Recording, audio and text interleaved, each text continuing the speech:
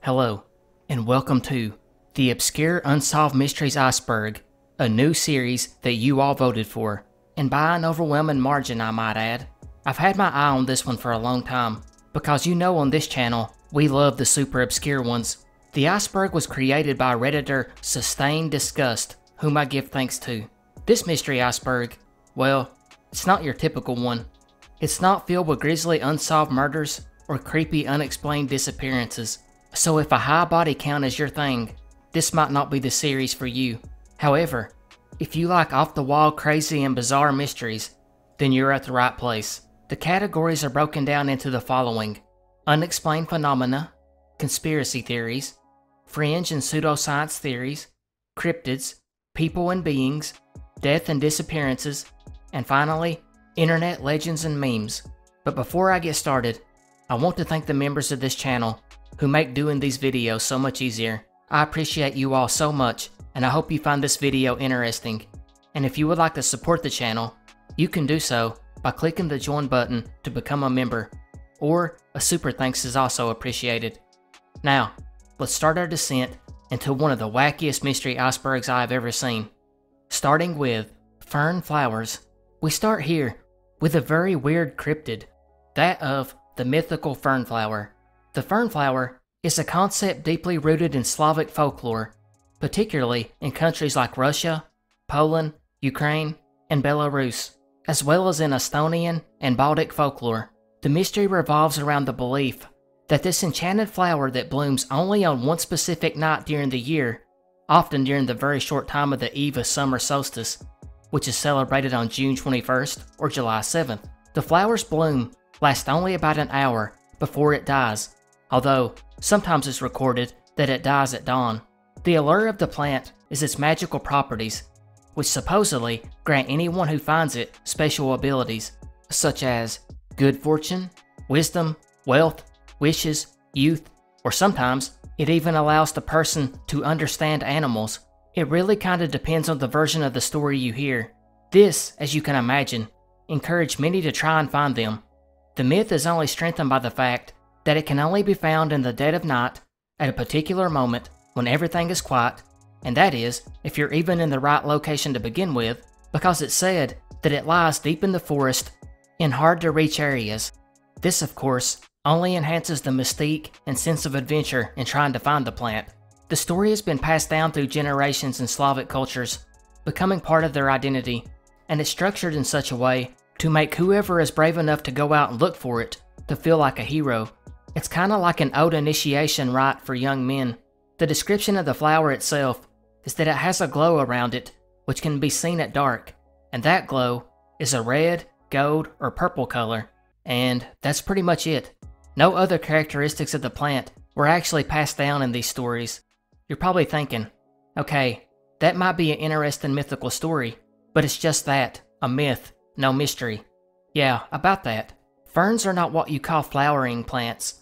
They have neither seeds nor flowers, and since modern plant taxonomy is not exactly the same as early plant taxonomy, there's a good chance that this plant is real, or at least was, and it was just originally misidentified as a fern by early botanists.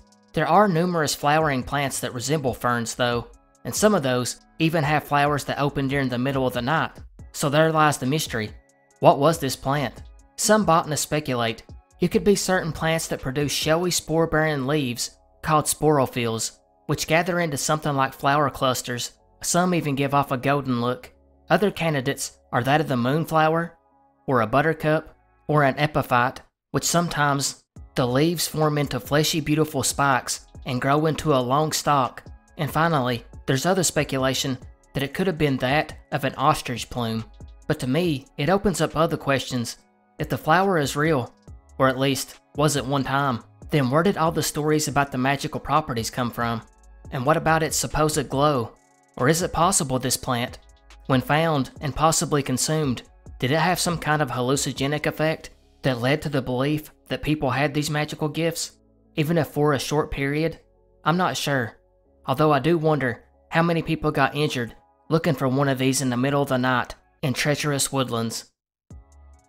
The Cult of the Nobody. The next one is a conspiracy theory that revolves around this person who has special abilities, which consist of extraordinary spiritual powers and the ability to control reality with their mind. This powerful individual, though, is going through some kind of turmoil, which is having an effect on the real world, hence the chaos of our current time. This turmoil is said to have been caused by a female love interest of this person. She was either an ex-girlfriend or possibly just someone he had feelings for, and she likes to toy with his emotions, which is made only worse by the fact that the nobody does not know that he has this power, and if he did, he could use his powers to change the world for the better.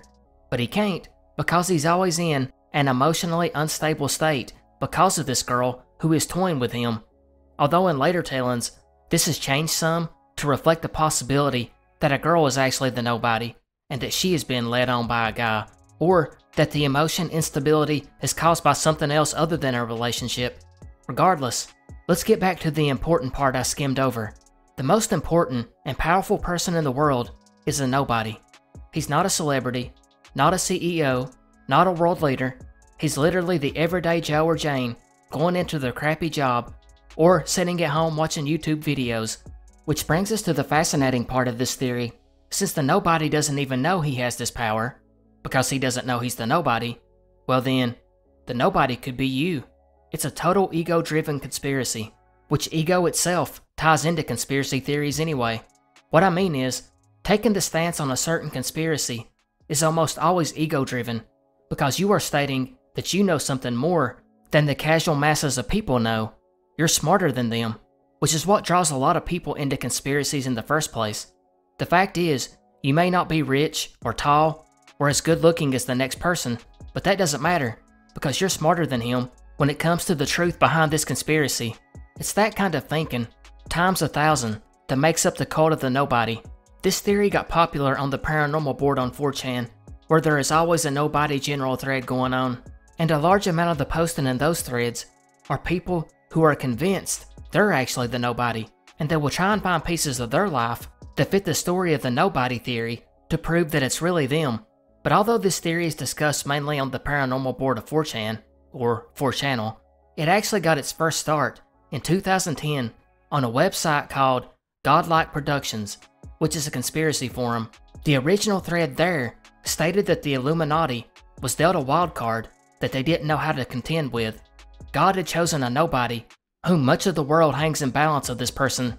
That thread, after going well over 2,000 pages, would eventually be locked, and then it would be picked up on 4chan, where it is active to this day. The mystery is the conspiracy itself. Is the nobody real? If you think you might be the nobody, I'd love for you to let me know why in the comment section below. The sheep-goat effect. The sheep-goat effect is a concept in parapsychology that pertains to the relationship between an individual's beliefs and their experiences with paranormal or psychic phenomena. It's named after the sheep and goat, representing believers and skeptics, respectively. The basic idea of the sheep-goat effect is that individuals who are more inclined to believe in paranormal or psychic phenomena, the sheep, are more likely to report experiencing such phenomena, while individuals who are skeptical about these claims, the goats, are less likely to report such experiences. In other words, believers in the paranormal are more likely to attribute unusual experiences to paranormal causes, whereas skeptics are more likely to explain those same experiences through conventional or non-paranormal explanations. The sheep-goat effect has been a subject of interest in parapsychological research because it raises questions about the role of personal beliefs and biases in the interpretation of unusual experiences.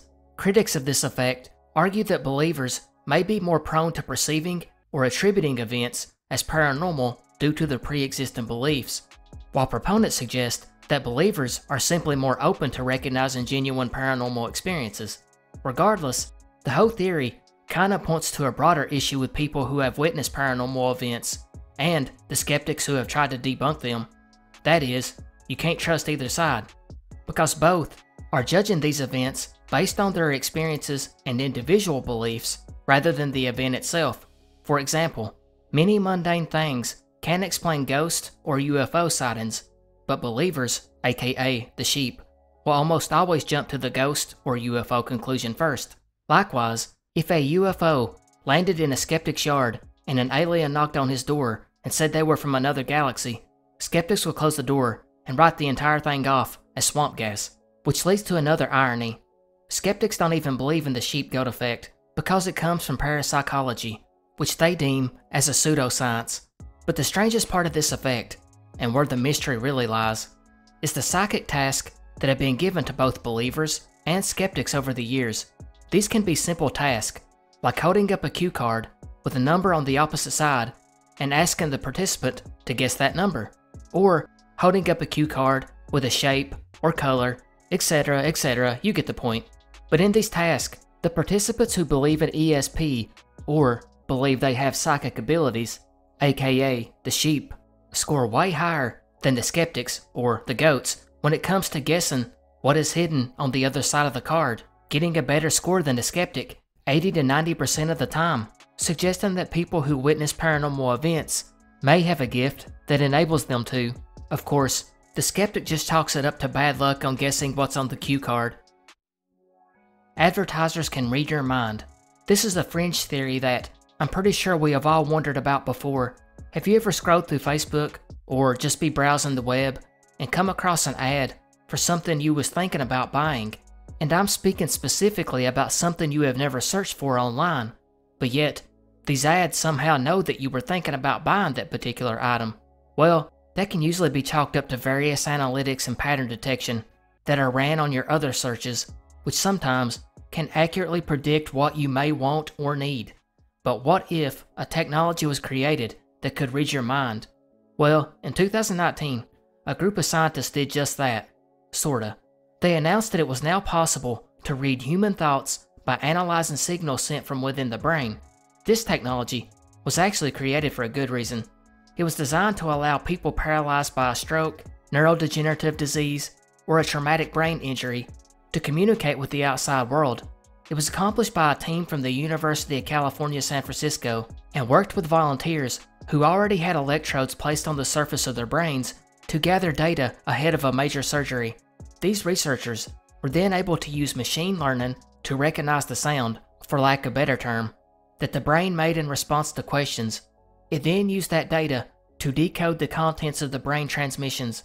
It was deemed a massive success, and scientists were able to instantly identify 3 volunteers' spoken responses to a set of standard questions based solely on their brain activity.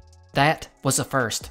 So what does this have to do with the mystery of advertisers reading your mind, you may ask? Well, this research and these scientists were funded by Facebook Reality Labs, which wanted to create a non-invasive brain interface that would allow people to simply think about what they wanted to type. This has led to all kinds of conjecture and fear that Zuckerberg could be researching this technology in hopes of eventually being able to read everyone's mind, or at least everyone who uses Facebook. You can see where this would be very dangerous and unethical, because all the data about your thoughts would become accessible to advertisers. It's called neuromarketing, and the field is just getting started, and it's just not Facebook and other companies that could use it. What about governments? However, in defense of Zuckerberg, defenders point out that there's nothing sinister about this technology, and instead, it was built with good intentions to help those with disabilities to communicate, and that even if there were evil intentions, decoding what someone wants to say is very far off from actually reading someone's inner thoughts. Finally, it's hard to argue against a technology that would allow one to communicate with an incapacitated loved one. But I ask you, how do you feel about it? Transported Soldier, 1593. I will be upfront on this one. This is one of my favorite mysteries ever. I had actually heard about it years ago, and I've always wanted to cover it. The story allegedly occurred in 1593 and revolves around a soldier who was guarding the governor's palace in Manila in what was then the Spanish Philippines. The governor of this Spanish colony on the other side of the world was Gomez Perez Dasmariñas, and without going into all the details, this governor would actually end up being killed by Chinese pirates of all things. Now, if we go to the following day of his assassination, we get back to the heart of our mystery, that of the soldier that was guarding the governor's building. This soldier, sometimes named Gil Perez, would begin to find himself dizzy and exhausted, which might not have been super uncommon when standing out in the sunlight guarding a palace all day long. Regardless, the soldier would lean up against the palace wall and slowly let his eyes come to rest.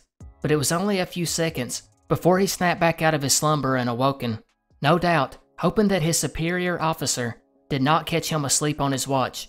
But upon waking, he was in for a different shock. No longer did he see the Manila government building, nor did he see Manila. Instead, he seen the main square of Mexico City, almost 9,000 miles away from where he had fell asleep.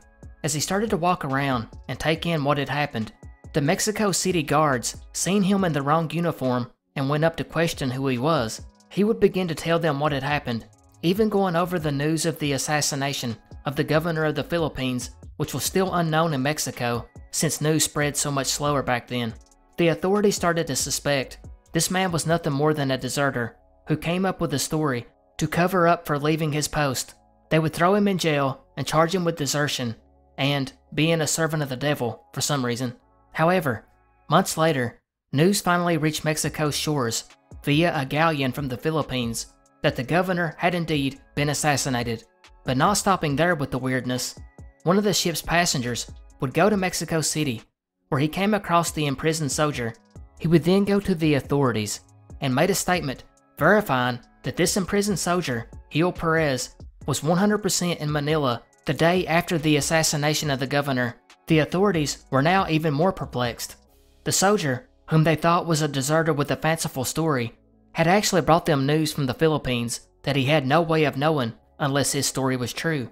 So they actually released him and allowed him to go back home. So what gives?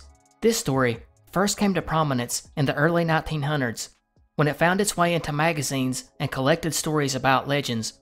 One writer was able to trace the origin of the story to the account by a friar named Gaspar de San Agustin in 1698, who cites the story as a fact, although he didn't know the soldier's name and blamed the whole event on witchcraft. We also have in 1609 a well-respected soldier / historian, Dr. Antonio de Morga, who was stationed in Manila the day of the assassination.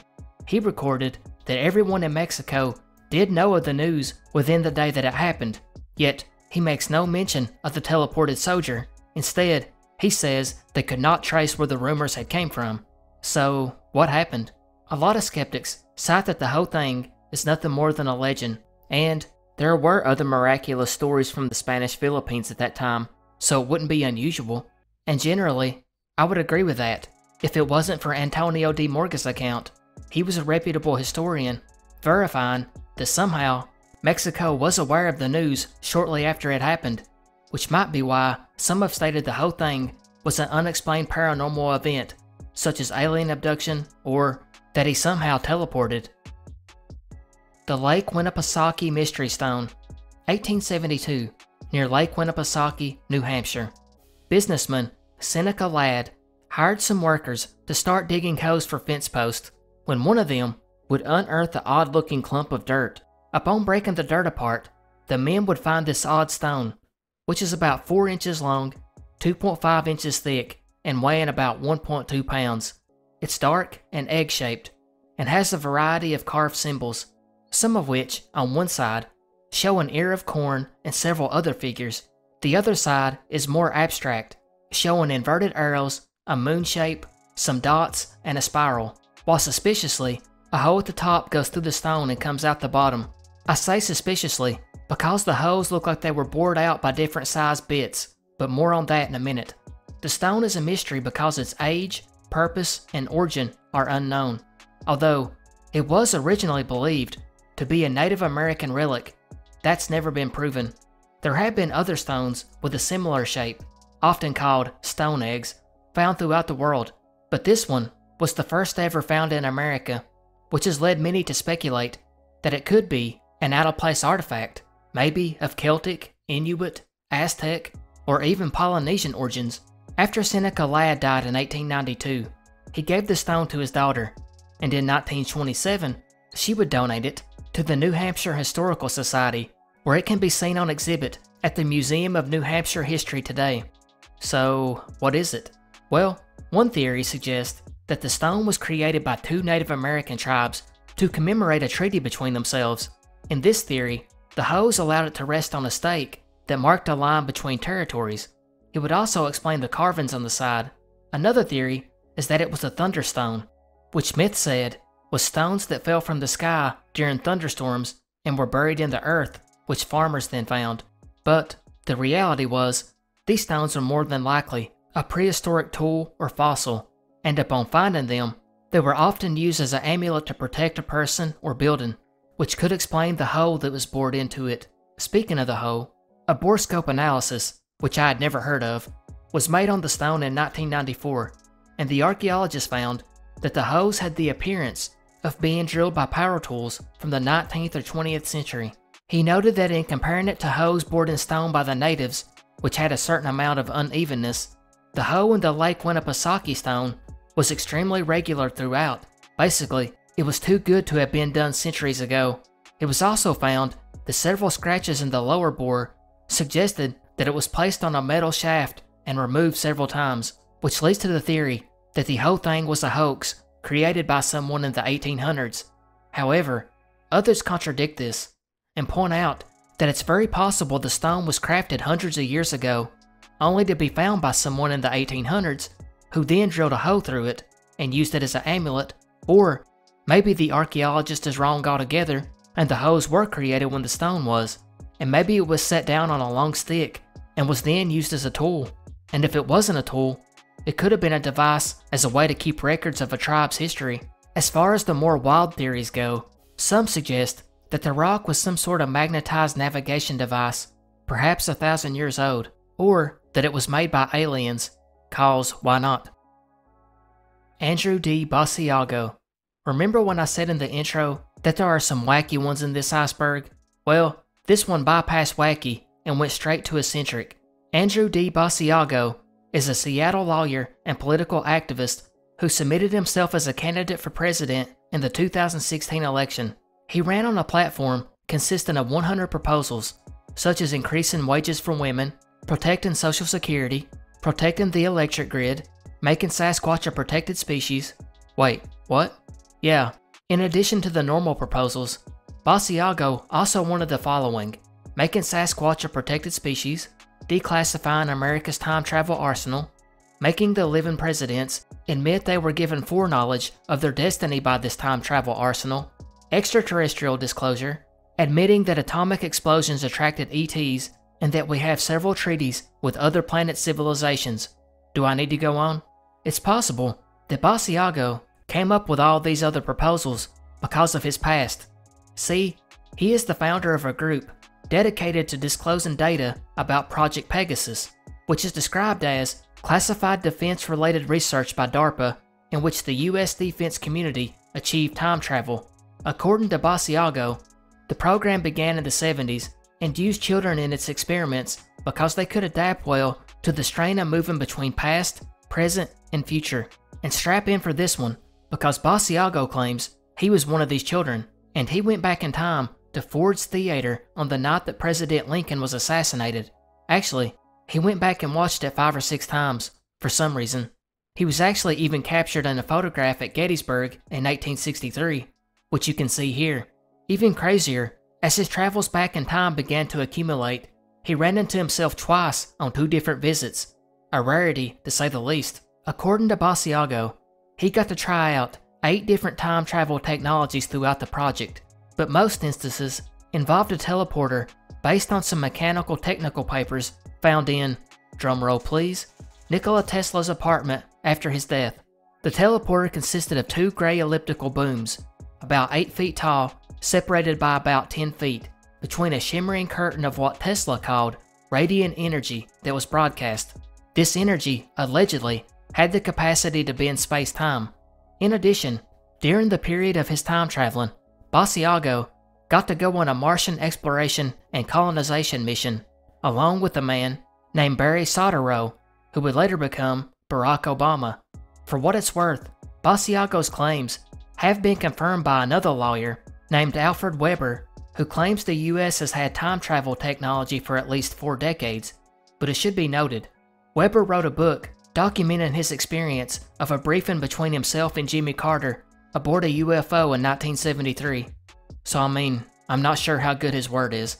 Also, for what it's worth, Basagio, since he has been given the knowledge from the future, He knows he will win either the presidency or vice presidency between now and 2028, so there's that. Although, I admit, I am sad we didn't get to see him as the third candidate on stage in the 2016 election. So what is the mystery in this one? I guess, is any of this true? Normally, I would just say no, but I'm trying to remain unbiased here. So one of the first things people note about Basagio is his intelligence. He's a member of Mensa International, which means he's a genius, and possibly means that he would be a great candidate for these experiments.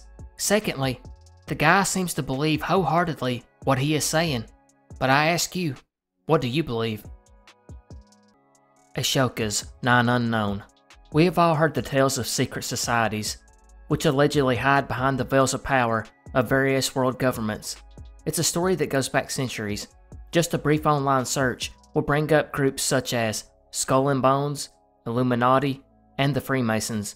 But there's one group you may have never heard of, that of the Nine Unknown Men, which is one of the longest running secret societies, existing for more than 2,000 years. Maybe. The society was first created by Ashoka the Great, the Mauryan Emperor of Magadha in India between the years 268 and 232 BC. Ashoka believed that knowledge was power, and the key to that power was to collect, nurture, and use that knowledge for good. But Ashoka was no fool, and he knew that if all this collected knowledge fell into the wrong hands, it could be used for evil purposes. It was said he was influenced to do this because of witnessing the Kalinga War, which cost nearly 250,000 lives and impacted Ashoka deeply.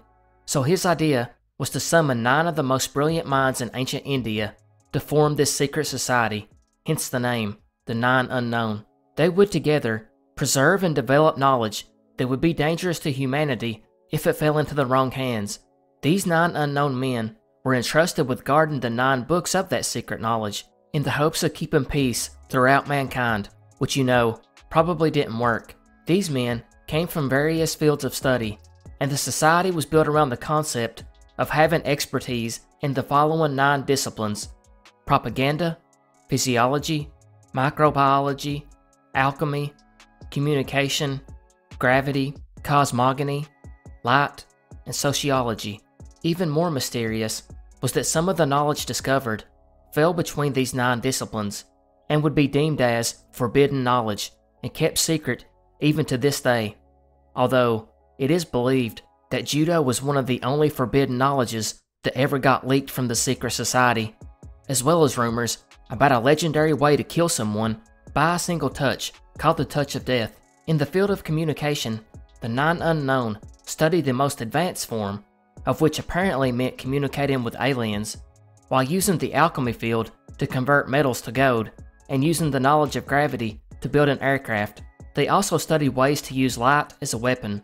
The society was also founded in such a way that if a member quit, become incapacitated, or died, a worthy member would be chosen in his place.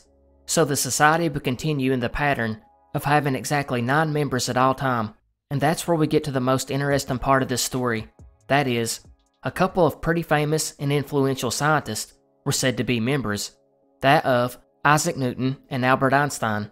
The mystery is, did this society ever really exist? And if so, do they still? Most claim the whole thing is a legend that was popularized by a fictional story called The Nine Unknown, written by Talbot Mundy in 1923.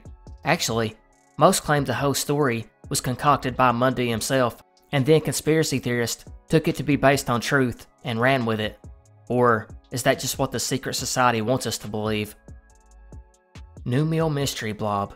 I know these are supposed to be obscure mysteries, but this one is almost too obscure. I can barely find anything about it. What little I can find comes from the book Mysteries of Mind, Space, and Time, The Unexplained, which is really just a collection of several of the magazines of the same name. Found in one of these magazines from the early 80s is an article describing a theory known as window areas, which are these areas that allegedly have more paranormal activity than others. We'll come back to the window area theory in a second, but let's take a closer look at the New Mill Mystery Blob, our mystery at hand. This strange encounter took place in September 1977 in the village of New Mill in Cornwall, England. One evening, A couple known only as Peter and Caroline were renovating an old stone post office. Caroline would end up stepping outside when she seen something truly bizarre. Right in front of her was a luminous green and red object about 6 feet in diameter. She called for Peter. He ran out and seen the same mysterious object, which they would later describe as a UFO. It would float up the ramp of a barn behind the house, where it then zigzagged across a field, before finally drifting out over a plateau about a mile away, coming to a rest where it sat for hours. The entire event was witnessed by around 30 people. The craziest part in all of this, though, was that it happened again the following evening, except this time, there were 4 similar objects hovering about, where it was again witnessed by several people. In spite of this being a once-in-a-lifetime sighting, it didn't work out well for Caroline and Peter.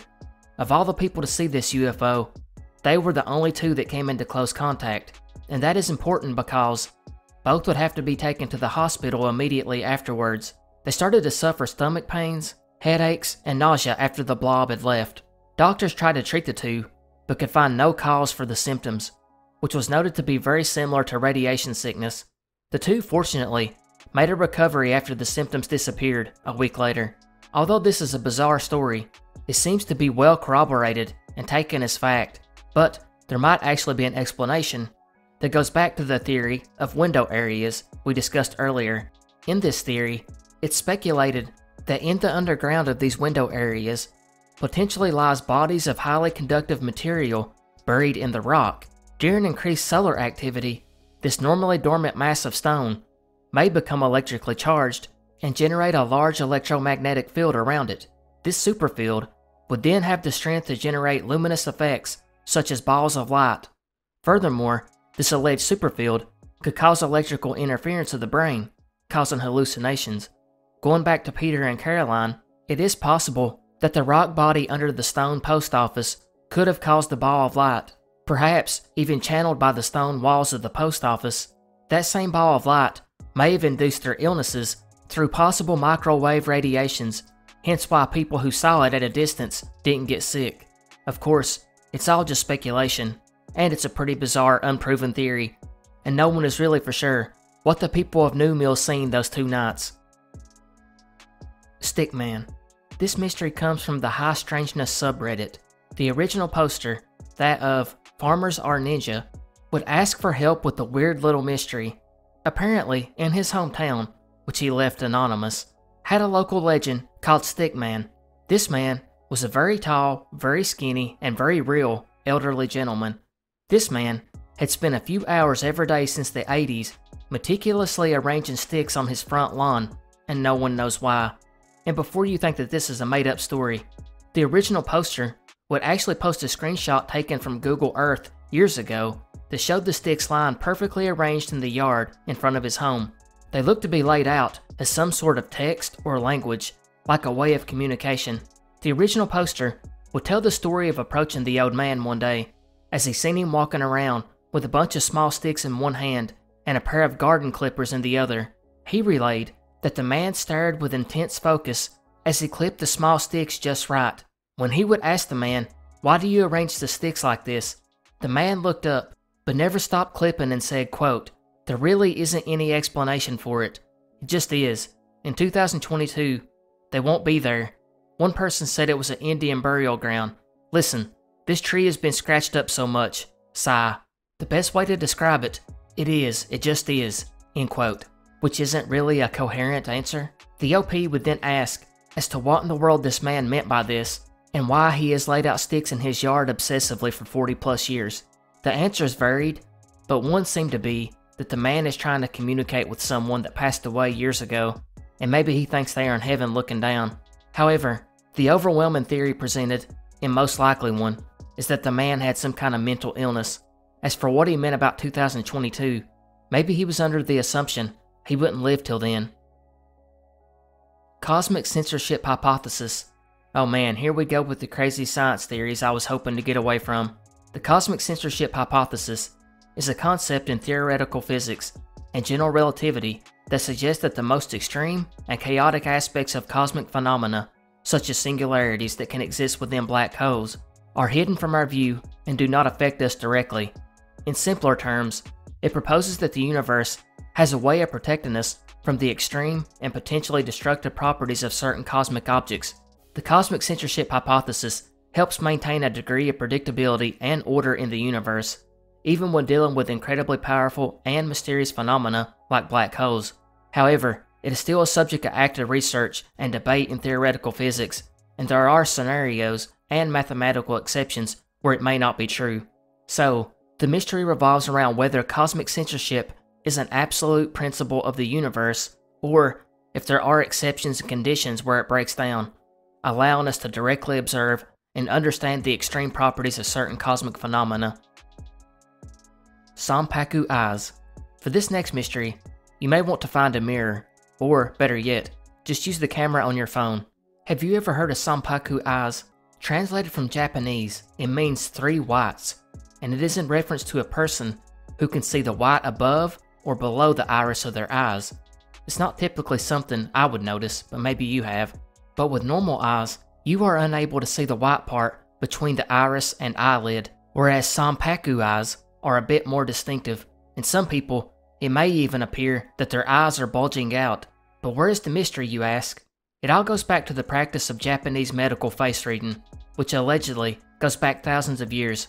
According to this bizarre theory, Sanpaku could be a good indicator of your fate. If you have white visible at the bottom of your eyes, then supposedly you are in danger from the outside world, whereas if you can see the white at the top of your eyes, it means the outside world is no danger to you, but instead, your danger comes from within. It means that you are not in control of your emotions, and it can lead to some terrible things. Using this superstition to predict someone's fate really got popular in the 60s, when Japanese author George Osawa began predicting deaths of famous Americans based solely on their eyes. His most famous prediction was in August of 1963, when he predicted JFK would experience great danger because of his Sanpaku condition. JFK would be assassinated 3 months later. With JFK's eyes, you can see the white at the bottom of his iris, meaning that his danger came from the outside world. Other famous people with the lower white of their eyes clearly visible include Princess Diana, Abraham Lincoln, and John Lennon. This theory further expands by explaining those with the white visible below the iris are also more averse to being an alcoholic or drug addict, which might explain Michael Jackson, Marilyn Monroe, and Elvis, who all had this trait. On the other hand, a famous example of someone who has Sanpaku above the eyes, indicating turmoil from within, is Charles Manson. And speaking of psychotics, that's another thing Sanpaku is supposed to be able to determine. Like with Manson, Sanpaku above the eye is indicative of a mental imbalance, typically seen in psychopaths and murderers. These people tend to be more violent. But most depressing of all, having Sanpaku eyes in any form is believed to attract accidents and violence to oneself. The mystery is, can you really go by these Sanpaku predictions? Scientists say no, and liken it to a trait like dimples, and one doesn't read dimples, right? Besides, Billie Eilish has that trait, and she seems okay. I mean, she's no Lana Del Rey, but who is? But I want to hear from you. Anyone watching this have Sanpaku eyes? Let me know in the comment section below. Poe Toaster. I've already covered this mystery in part 9 of the Mega series, and if you want to watch a more in-depth explanation, you can click the link in the upper right hand corner. But basically, the Poe Toaster was a black-clad figure carrying a silver cane and had his face obscured by scarf or hood, who visited Edgar Allan Poe's grave every year on his birthday. Astroworld Demonic Sacrifice Theory. You are probably at least somewhat familiar with this one. On November 21st, 2021, rapper Travis Scott was on stage headlining a music festival he had just created a few years prior, that of Astroworld, taking the name from his third studio album. And what would play out this night would turn out to be simply tragic. The venue was NRG Park in Houston, Texas, between 9 and 10 p.m.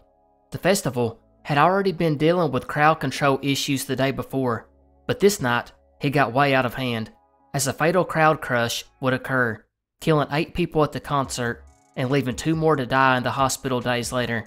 The cause of death was obviously accidental asphyxiation, with at least one of these people being affected by drugs and alcohol. Another 25 people were hospitalized, and more than 300 were treated at the festival's field hospital. The whole thing would go viral, especially on TikTok, where it was documented on camera by multiple concert goers. Scott made the whole thing worse when his apology video seemed insincere. It was heavily ridiculed and turned into a meme. Now that's the backstory, but we're going to look at the conspiracy around it, and that is, rapper Travis Scott, who founded Astroworld and performed there, did all of this to orchestrate a massive satanic ritual, and the deceased concert goers were sacrificed, with some noting that it goes all the way to the top of the music industry, which itself is said to be demonic and exists to collect souls. And this wasn't just one or two people saying this. The comment about the music industry collecting souls got 34,000 likes alone. The theory began to gain traction, and phrases like Astroworld Demonic or Astroworld Illuminati began to trend. Internet users began to talk about symbols at the concert, which included imagery of flames and burning doves, while others said the stage was an inverted cross leading to hell. Numerology was even brought in, pointing out that Travis Scott and performer Drake's birthdays were 66 months and 6 days apart, which is not true. Others claimed that the crowd was put under a spell before they were crushed, while others went the old route of just linking lyrics to Satan. One of the clips from the tragedy that really fueled the speculation is when one of the alleged concert attendees said Scott was doing demonic stuff and kept going despite hearing people scream for help. Another point of contention was the large head that concert goers had to walk through to get into the festival, which is the same head on the album cover to Astroworld. The stage set also looked like the gates of hell, and it didn't help that the theme of the concert was "See You on the Other Side." But maybe the most controversial one was the rumor that someone started going around mass stabbing people with syringes filled with a mystery drug. So, is there any merit to any of this? Was this really a satanic sacrifice? Is Travis Scott really a Satanist? Or is this the modern day version of a mom burning her kid's Judas Priest Painkiller album? Well, I've given you the so-called proof, backing the claim that the theory is real. But one thing that goes against all this was the early warning signs. Even weeks ahead of the concert, alarms were being raised about the ratio of guests to staff. The show also had a ton of security issues, and it was poor planned all around. Poor lighting, very few signs, the main stage was not set up to utilize with crowd control, minimal exit points, only 2 water stations, access aisles too narrow for security and medical staff to get through. While it may have been a satanic conspiracy, it sure seems like crappy planning, made by someone cutting corners. Silent Man. This is another one that I have already covered, back on part 12 of the mega series. If you want a more in-depth explanation, you can click the link in the upper right hand corner to watch. But basically, it's this man who goes around and stands in the road blocking traffic without saying a word. Even after being arrested, he refuses to speak. Roman Empire never existed.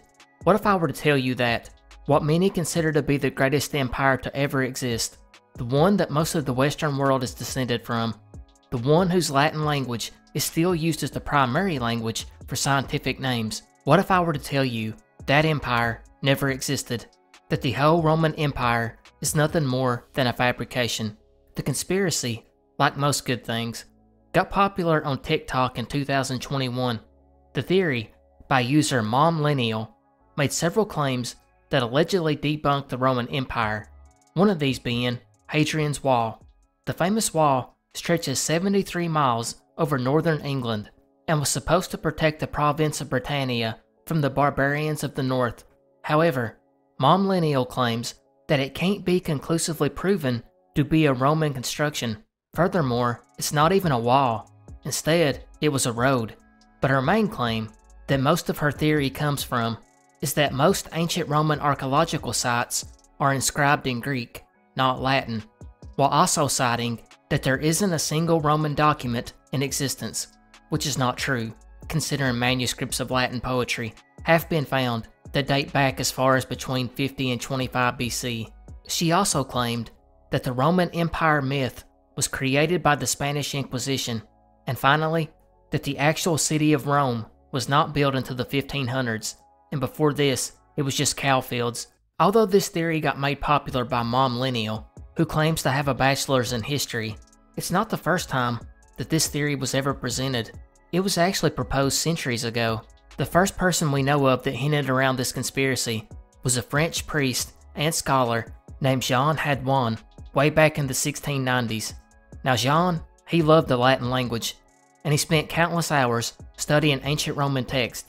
However, he started to notice that some of the Latin words and phrases just seemed wrong, and he started to suspect a conspiracy. By 1692, he would proclaim that he had uncovered everything. And here's where it all gets crazy. Jean believed that the first 1300 years of Christian doctrine had been handed down by an unwritten oral tradition, but by the 14th century, the church fathers, as well as scholars, started to record the tradition to books.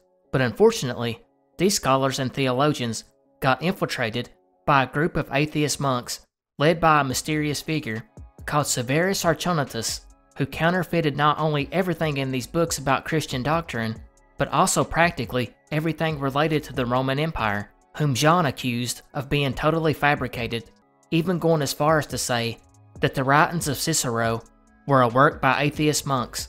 Although this theory was more based on Jean's grudge against the church, he was still the first to insinuate that the Roman Empire was fake. There would be others in the years that followed that expanded upon his theory though. So as you can see, it goes back pretty far. But let's focus on the modern day version, that of Mom Lineal. Is any of what she says true? Did Rome really not exist? Well, let's start with the obvious. The Roman Empire is just so extremely well documented that this conspiracy is almost impossible to believe. Secondly, is Mom Lineal's format in telling this theory, which is TikTok. Most of her videos debunking ancient Rome are less than a minute long, with the longest being 3 minutes. In that format, it's very easy to promote her claim. It's saying vague things in a short format, and then putting it up to the viewer to actually go and research and dispute her claims, which may take more time than it's worth. But maybe most interestingly, it's possible that Mom Lineal is just lying about her alleged credentials. She claims to have a bachelor's in history and anthropology from Western Kentucky University in 2005. However, after her videos went viral, another TikTok user actually browsed a graduation list from Western Kentucky from 2004 to 2006 and found Mom Lineal to not be listed. Which leads us to the theories. Was she just making up baseless claims for attention? Did she just want views? Most likely, because in her earlier videos, which are now deleted, she did speak of the Roman Empire as a real tangible thing, but it was the videos after this, when she started speaking of Rome not existing, that she went viral and the videos got more and more outlandish, which makes it seem like she doesn't even believe what she was saying, and finally, she doesn't even cite any sources. But I ask you, do you think it's possible the Roman Empire never existed? Or is this all just Carthaginian propaganda? Jetpack Man. Jetpack Man is an unknown person, or perhaps object, that has been observed flying in what is believed to be a jetpack around Los Angeles at least 5 times in 2020 and 2021. The first sighting came on August 30th, 2020, when 2 different airline pilots reported seeing a guy in a jetpack just hovering around LAX at 3,000 feet, and only about 300 yards off the course of the plane. The interesting thing about this sighting was that there was plenty of visibility. The second sighting came a little over a month later on October 14th, 2020, when China Airlines reported seeing a flying object that looked like a flight suit jetpack at 6,000 feet. Now I'm going to skip the third sighting and come back to that one in a second. For now, we'll look at the fourth report, which came on December 21st, when a pilot and flight instructor captured the first video of the object, this time at 3,000 feet near Catalina Island. The Academy would post the video to their Instagram and comment saying it could be the guy in the jetpack, or a drone, or some other object. The fifth sighting came 6 months later on July 28th, 2021, when a pilot 15 miles off the coast of California reported seeing the man in a jetpack at 5,000 feet. It would be close to a year after this before another sighting occurred. Now, let's go back to that second sighting, which I skipped for good reason, because it ties into the theory. On this sighting, which occurred in November 2020, a LAPD helicopter crew recorded a video of what appeared to be a balloon of fictional character Jack Skellington from The Nightmare Before Christmas This was captured over Beverly Hills, and this balloon was later thought to be that of the Jetpack Man. It was even noted that the movement of the balloon was very similar. The LAPD did not release the video at first, and instead turned it over to the FBI, who, after working closely with the FAA, stated that the one working theory for all the sightings was indeed balloons. However, many dispute this and cite the odds of seeing so many human-shaped balloons in such a short amount of time, as well as pointing out the fact that an experienced pilot could probably tell the difference in a balloon and a person, although there's only a few jetpack manufacturers in the world, and even fewer of these sell to the public, unless someone is building one out of their garage or something. Even then, it's not likely the jetpack tank would have enough fuel to get to the heights that it has been spotted, as they usually only get to about 1,000 to 1,500 feet. Other theories claim that it could be a drone with a mannequin attached to look like a person with a jetpack, yet large drones are not commonly flown at that altitude or distance from land. Others think the incident could be an internet or social media stunt, yet no one has ever came forward claiming so. Not deer.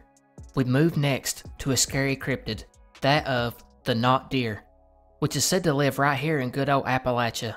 Most of the sightings take place in Pennsylvania, Virginia, North Carolina, Connecticut, and the highest amount coming from Tennessee. It's usually sighted on roads, marshes, meadows, and rivers at night or early morning, early evening when visibility is low.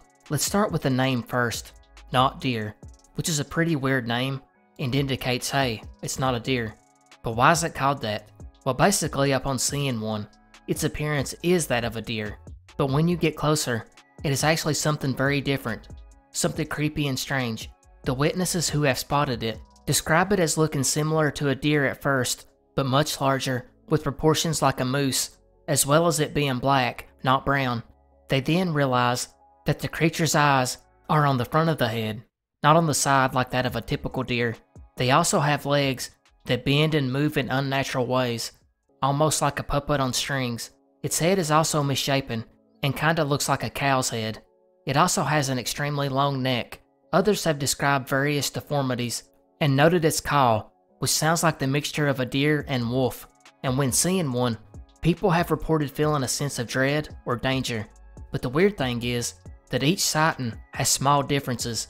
The not deer is also very different than normal deer in another way. They will not avoid humans and flee when approached.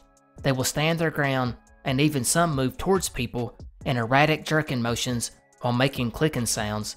The cryptid got a lot more notice on, you guessed it, TikTok, but there's some speculation that the legend goes back to the days when Native American tribes once inhabited the Appalachians, which might be why some have suggested it's a skinwalker, which is big in Navajo folklore, or maybe a Wendigo, which is a legend amongst the tribes of the Great Lakes, or maybe, just maybe, it's the Appalachian version of this monstrosity, which makes more sense, considering it seems the not deer just gives off ominous vibes instead of attacking, much like the Wendigo. So what are people actually seeing? Well, one of the leading theories is that of chronic waste disease, or CWD, which is somewhat similar to mad cow disease, except this one affects deer, elk, reindeer, and moose. It affects the central nervous system and causes a deer to behave strangely. Some symptoms include drooling, stumbling, aggression, and lack of fear of humans, but CWD rates are relatively low. Another theory, following this same line of logic, was speculated by channel member Evergreen Wrench, who brought up blue tongue as being the cause. This is another disease mostly found in sheep, but sometimes found in deer, cattle, and goats. It can cause a deer to salivate or foam at the mouth, have bloody discharge from the nose, and get swollen blue tinged tongues, which definitely paints a scary picture. However, one thing that may cancel out both of these theories is that both CWD and blue tongue are usually found out west, not in the Appalachians. But that brings me to a counterpoint.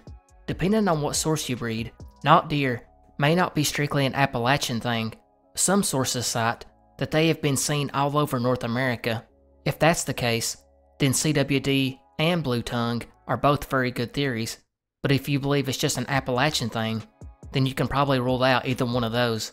Other skeptics point out that it's most likely just a deer with birth defects, while one last theory notes that many of the people who have claimed to have seen one were also suffering from sleep deprivation or other factors, which I take to mean drugs or alcohol use. Electromagnetism and the paranormal.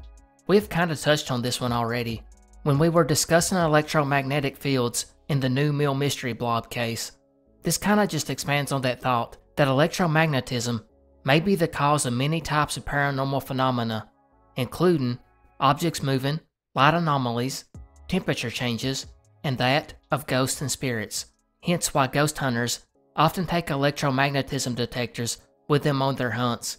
It's theorized that ghosts can be detected by their electromagnetic emissions, or that they use electromagnetic energy to manifest. Some even theorize that ghosts use these fields to interact with humans. There's even some devices now that change the toner of a speaker or move a meter needle when the ghost is believed to be increasing the electromagnetic field in an attempt to communicate. But where do electromagnetic fields come from?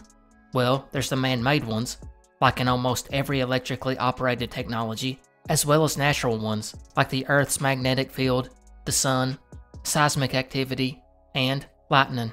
The earliest studies into the connection started as early as 1875, but it wasn't until the 1980s when some real progress was made. It was started by a man named Michael Persinger, a professor of psychology who believed that electromagnetism might provide enough energy to explain basically all paranormal experiences, from ghosts to UFOs. His most notable experiment involved a helmet he developed called the God Helmet, which exposed portions of the brain to complex magnetic signals of varying intensity.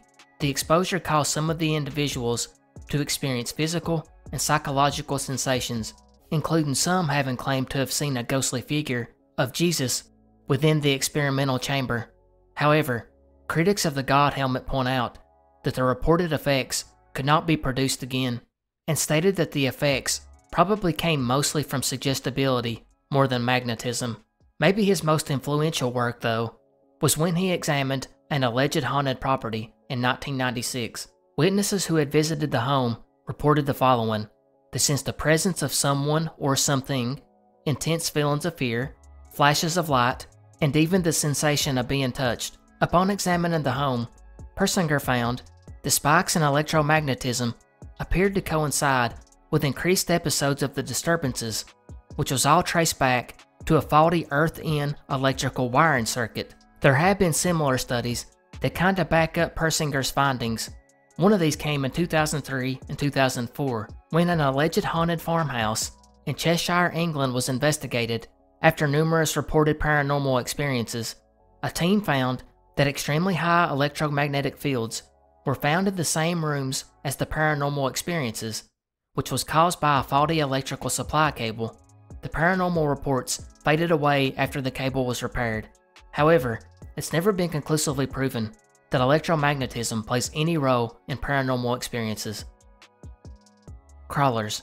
The crawlers one is a peculiar entry on this iceberg, as it's not listed under cryptids, but instead under the people/beings category. Additionally, crawlers, which are said to have pale skin, long limbs, a tall thin body, and tends to crawl on all fours, are kinda just like a catch-all term for the beings like skinwalkers, wendigos, and fleshgates, which we will look at later.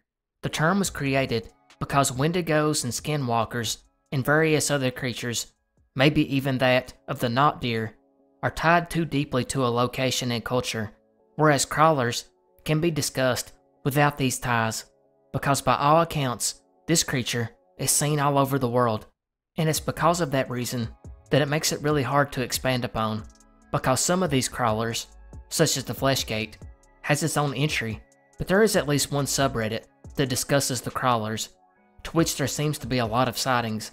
Most report that in addition to the long limbs, it has a long body, which is about 7 foot tall and has pale or white skin. They also have a stretched out, ghoulish looking face with glowing eyes and is usually encountered in the forest, where it moves quickly from tree to tree. So what are people seeing? A real unidentified being? or a misidentified animal.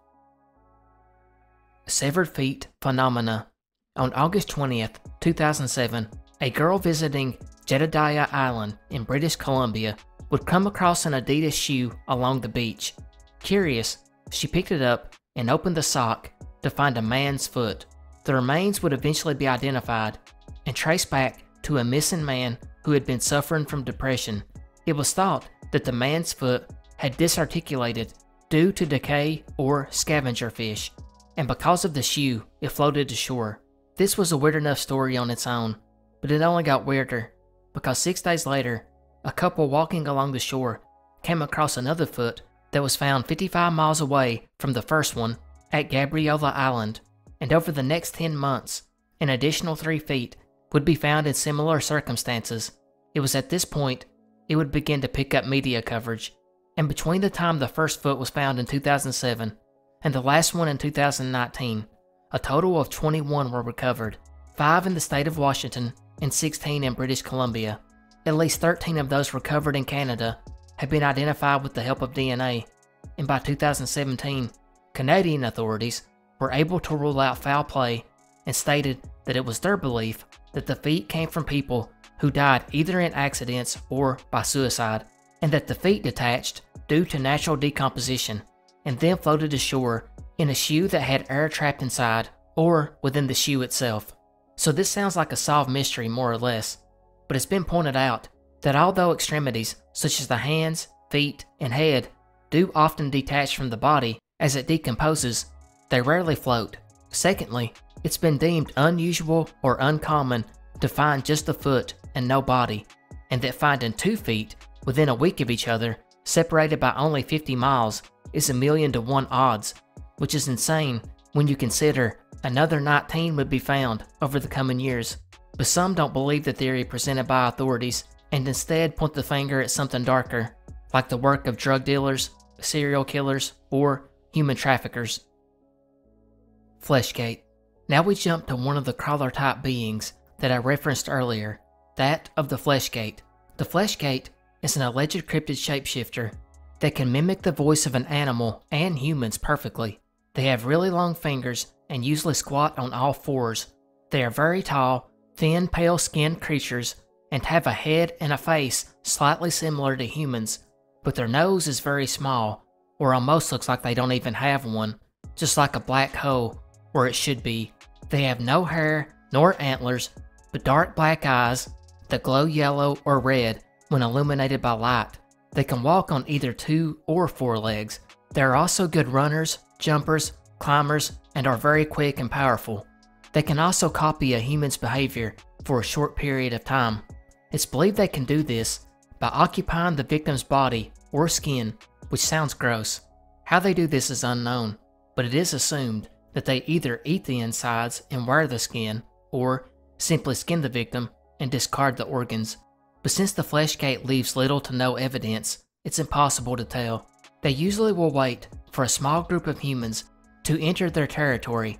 They will then sneak in and listen to phrases that are easy to mimic, and then lure or trick someone else out alone with the phrases and kill them. Or sometimes they just wait for one to wander off alone. Before the actual attack, their presence will be known by unexplained noises and or objects being moved while no one is looking. And since they only attack victims when they are alone, it's really unsure what transpires. But what we do know is what happens after the attack. The victim will start acting differently, with the most telling sign being that of a complete lack of personality. The victim will be seen staring off into space, studying objects, or paying extra attention to any conversation going on around them in an effort to mimic them. Their phrases will be severely limited and repetitive, like hey or what. The pitch will also sound identical every time. They will also be jumpy and extremely weary of being attacked or identified by other humans. The signs will disappear after a period of time as the Fleshgate learns more about humans, but the signs never completely disappear. Once they have possession of the body and have learned enough, they will then try to lure others out into the woods alone by saying things like they need to go collect firewood or food, but they are too afraid to go alone. Once the victim follows them, they will kill that person too. They can usually be found anywhere from the forest to the tundra, and according to some reports, they may integrate into human society after consumption of a victim. They're often encountered in locations that are considered off-limits, such as illegal camping sites or military training grounds. However, don't feel completely safe just because you avoid such areas, because they have also been encountered near society, such as popular campsites and forests across from suburbs. Some have stated a good way to determine if someone you know has been fleshed is to ask them personal questions that have not been discussed on the camping trip. Even if they get the answer wrong, pretend it's right and be on high alert. You may have a fleshgate in your presence. At one point, these creatures were also called skinwalkers, but apparently they are just different enough to warrant a name change, and that kinda causes confusion, because some sources say that the fleshgate is a type of crawler, while some sources say the word fleshgate and crawler are interchangeable. Regardless, if they are real, it's most likely akin to the skinwalker, wendigo type creature, but more than likely, it's just creepypasta. British bombed 1939 World's Fair. In 1939 and 1940, the World's Fair would be held in New York City. Many countries from around the world participated in it, with over 44 million people visiting over its 2 seasons. The fair's theme was supposed to be based on the future, and many exhibits were set up to allow visitors to get a look at the world of tomorrow. So it must have been disappointing that just 4 months into the fair, World War II would begin. This in turn caused many exhibits to be affected, especially those on display in the pavilions from countries under control of Germany. But the fair went on, and it was quite a success. TVs were actually brought to the exhibit to show visitors who had never seen one, while Albert Einstein would come give a speech that discussed cosmic rays. However, not everything would go so great. As mentioned, even with how nice everything was, World War II was not far from everyone's mind. So it must have been a shock when on July 4th, 1940, 2 NYPD officers, 33-year-old Joe Lynch and 35-year-old Freddie Socha, 2 bomb squad detectives, were dispatched to investigate the British pavilion where a bomb threat had been called in. During this time period though, bomb threats were called in like crazy, so it really wasn't anything out of the normal, but this bomb would end up being real. As the 2 tried to disarm it, it exploded in their face, killing both officers immediately and wounding 5 others. That bombing was never solved, and it gives us the conspiracy that the British bombed the 1939 World's Fair. But this conspiracy, it's not a crackpot one, because there was evidence linking the bombing as an inside job by William Stevenson, a British spy based in New York. Stevenson was a legend, a Canadian soldier, fighter pilot, businessman, and spy master for the British Security Coordination. His code name was Intrepid, and many people consider him to be the real-life inspiration for James Bond. But would he go as far as to set up a bomb at the British Pavilion at the World's Fair? Well, right after the bombing, the British were the furthest from investigators' minds. In fact, everyone assumed that the Nazis, or Nazi sympathizers, had tried to get at Britain to embarrass them even more at the World's Fair. And there were a lot of German sympathizers in the US, particularly New York at that time. The NYPD began rounding up these people after the bombing, as well as members of the Communist Party, the Irish Republican Army, and the extremist Christian Front. They were all questioned, but the German-American band of pro-Nazi Germans living in the US were thought responsible. An arrest was made the next day of a man named Edward Kangeiser after he was found in possession of Nazi propaganda, maps, and weapons. But police quickly found out there wasn't anything in the way of real evidence linking him. The case would eventually go cold, but decades later, a NYPD veteran would actually write a book in 2015 about the NYPD, and he covered the unsolved bombing. He went through the old police records and archives from the time period. He found another theory that was way more viable, that the British planted the bomb themselves to pull America into the war in Europe and help fight the Germans. The ventilation room where the bomb was placed was not open to the public. In fact, the location was known only to the people inside the British Pavilion, as well as the anonymous call was probably done in an attempt to prevent casualties, while also generating sympathy for Britain. There's also the fact that the British security staff were all current or former military, and they would not cooperate. They would also make witnesses unavailable and restricted access to the pavilion, which was the crime scene.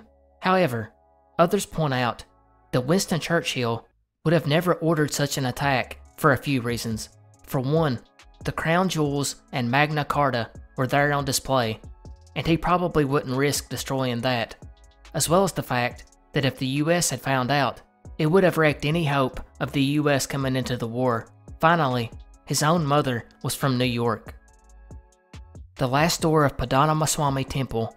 Padmanabhaswamy Temple is located in Kerala, India, and is widely considered to be one of the world's richest shrines, and is for sure the world's richest Hindu temple. It is believed to have been built in the 6th century AD, and is often in the news over its secret and mysterious vault named B, or traditionally known as Kalara. In 2011, a retired India police officer filed a petition in the Supreme Court to take stock of the temple's unaccounted treasury. The court in turn would appoint a 7-member team to make a record of the said hidden treasure. When they went to the temple, they found 6 chambers labeled A to F. Opening the chamber doors proved to be more difficult than expected, but they finally did get in. Well, to most of them. In these vaults, they found gold, diamonds, precious gems, golden coins from the Roman Empire, and stone statues and thrones made of precious metals that came up to about $22 billion US. But for some reason, they refused to try and open Vault B, claiming that whoever attempted to open this one would be met with misfortune. At least, that was the claim. Although, the officer who petitioned for the vaults to be opened did die a few weeks afterwards. Even so, with B remaining closed, it's the largest collection of gold items and precious stones ever found. Vault B, though, which has the image of a cobra on the door, is rumored to be guarded by serpents, a folkloric vampire, as well as other supernatural divinities. They are believed to protect the vault, and anyone trying to open it will be greeted by trouble. And apparently, this isn't something new either. The temple management tried to open this same vault centuries ago, but they began to hear the sounds of waves. Since then, it is believed the vault is somehow connected to the Arabian Sea, and opening it would cause catastrophes across the land. They immediately stopped, stepped back to discuss it, and decided not to try and open it. Which leads us to our mystery. Just what is behind the closed door of Vault B? Well, according to an inventory that was taken in the 1880s, the gold and precious stones in this vault is said to be larger than all of the other rooms, and if the inventory is correct, the gold and precious stones in there would be worth at least $1 trillion or, potentially, run into the trillions of dollars. So, is the curse really stopping them from getting into this vault? Well, there might actually be a more logical reason to why it has not been opened. The royal family, who has been the custodian of the temple for all these centuries, were not happy when the court ordered an audit to be done, but since they couldn't stop it, they went along with it, until they got to Vault B. It was here that after making their way through a wooden door, they found an iron door with 3 locks. One of those locks was rusted over. They decided to call for modern day cutting equipment to come in, like blowtorches, to get the steel door opened. It was then that the royal family, who were unhappy with the sacred temple being desecrated, got an injunction from the Supreme Court, which stopped the audit. And to this day, we still don't know what is behind the doors, and that is a mystery that may never be answered. Who built the moon? This is a fringe theory from the book with the title of the same name. It was written by Christopher Knight in 2005 and alleges that the moon, which possesses few or no heavy metals and has no core, is something that should not be possible. Yet, it's the only reason higher life developed on Earth, which is because the moon is exactly what it is and where it is. So therefore, it cannot be a natural object. It almost certainly has to be artificial. But the question is, who built it? Knight points to various things which proves the moon is artificial. Things like DNA, Sumerian geometry, black holes, megalithic yards, which was an alleged ancient unit of length, numerology, and quantum physics. But his theory, and here's the crazy part, is that humans in the distant future were so smart that they built a time machine, went back to the past, and built the moon, which then set up everything so that we could evolve, which seems like a time paradox to me. The theory is very close to what creationists believe. except the moon was built by humans and not a god. Dead Internet Theory. This is an interesting one that you probably have already heard, and there's a few good videos out there on it right now. Basically, this conspiracy alleges that large proportions of human-produced content on the internet are actually generated by artificial intelligence in connection with paid secret media influencers in order to manipulate consumers.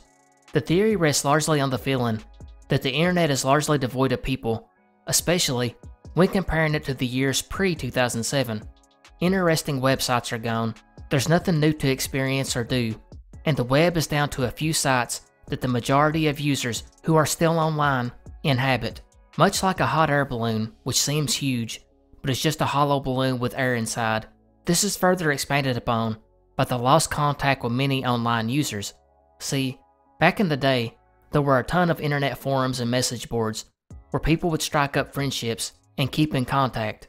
According to this theory, many of these people have vanished.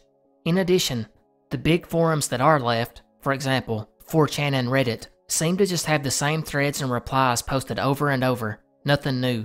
It's almost like it's all being copy and pasted. There was also the question of numerous posts that the replies seem to be on topic but don't come off as sounding like a human typed it. Instead, it sounds like an AI which had been reading these forums and was learning how to reply like a human. In other words, inorganic posting. Which brings us to the real question: who is doing this and why? The answer to that is everyone's favorite boogeyman, that of corporations and government entities. And although that sounds crazy, there are some interesting facts that back it. First of all, was an interesting project that DARPA was working on in 2003 called LifeLog. This was a system which would be able to trace the threads of an individual's life in terms of events, states, and relationships, and it also had the ability to take in all of the person's experience, from phone numbers dialed and email messages viewed to every breath taken, steps made, and places gone to, which sounds a lot like social media. However, the LifeLog program was cancelled in 2004 after criticism over the privacy implications of such a system, so it's somewhat suspicious that Facebook was founded just a month later. Adding to this conspiracy was the years between 2012 and 2016, when numerous NSA and DARPA contracts were given to Google, Facebook, and Amazon.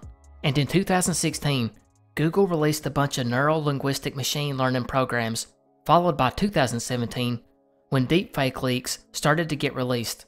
And it's important to point out here that 2016 or 2017 is often the year listed as the death of the internet. And now, depending on the source, 30 to 50% of traffic online is done by bots. But we're not finished, because in 2018, news came out that for years, Reddit, YouTube, and various other sites that use the votes and view counts have been faking and completely manipulating those said votes and counts. In addition to this, a company known as Narrative Science designed a program to write human-like stories. This was documented in 2011, and at the time, it was only used for sports articles, but a few worried that it could be used to start writing news and political articles. Making it even weirder is Narrative Science would get several investors, and one of these, yeah, it was the investment arm of the CIA. So, is all of this true, or is the explanation much simpler? Some have proposed that the dead internet theory is nothing more than paranoia and isolation that creep into the lives of people who spend all their time on social media or message boards. The early internet felt more real because it wasn't made up of social media and advertising, and it was far less mainstream, leading to a smaller user base. And if you were on the web back then, you were on for a reason, not just mindless scrolling. And we come to the end of the first part of the Obscure Mystery Iceberg Explained. If you can, let me know in the comments down below if you liked it, and if you would want to see more of it in the future. For now, I will say good night and goodbye.